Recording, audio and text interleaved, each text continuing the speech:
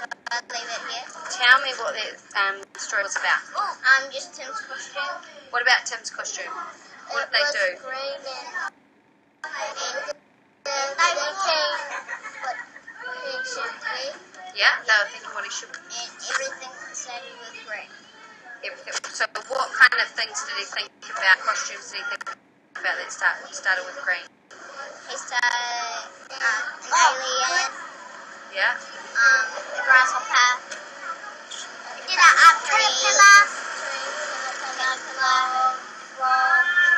If you were to go to a green dress-up party, Grasshopper. what costume would you wear?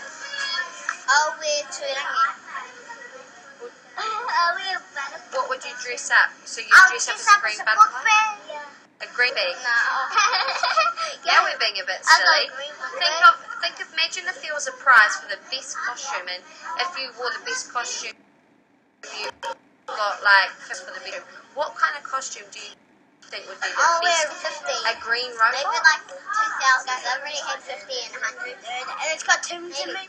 We're not worried about how much. The thing is, if you would wear the best shoe, Is it the right one? what would you wear?